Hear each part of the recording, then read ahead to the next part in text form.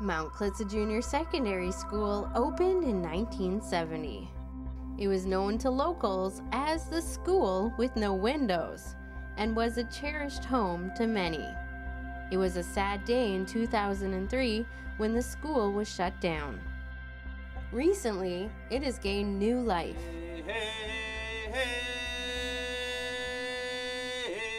The old school is now home to Alberni Literacy, the Canadian Red Cross, and Jericho Road Church.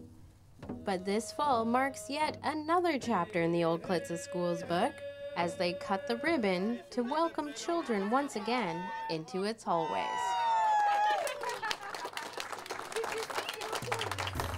We have 2 classrooms and 1 office, and we also have the gymnasium, and we also use, the outside with the field, and it's very big, so they have a lot of room to play and to enjoy.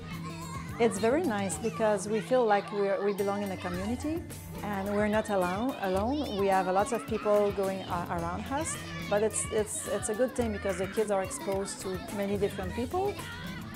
This transition has been quite substantial, as Alberni's only Francophone school, École de Grand Stadra, previously operated in a portable trailer on the corner of Alberni Elementary School.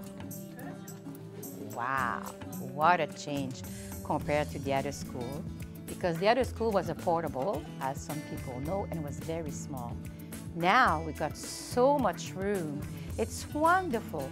I think it just gives us a chance to grow our own personality, and we develop our own autonomy, and I think we will be known as the Francophone school here in Port Alberni.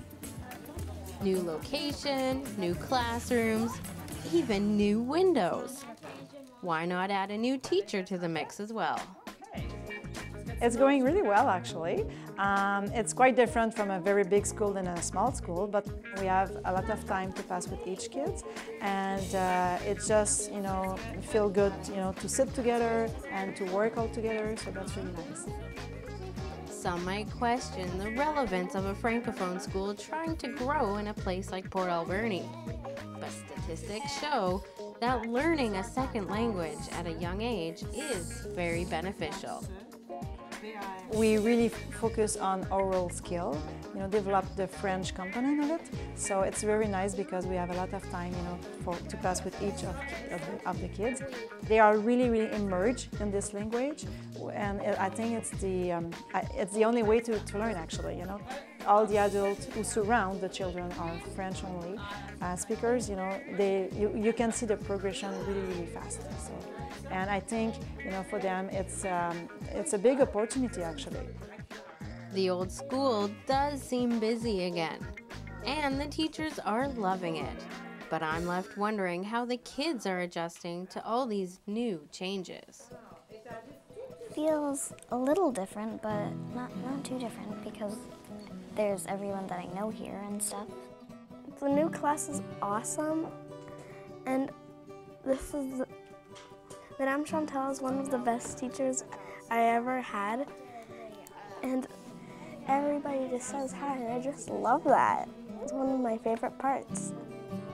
The children, I think maybe you could ask them. Are you guys more happy here?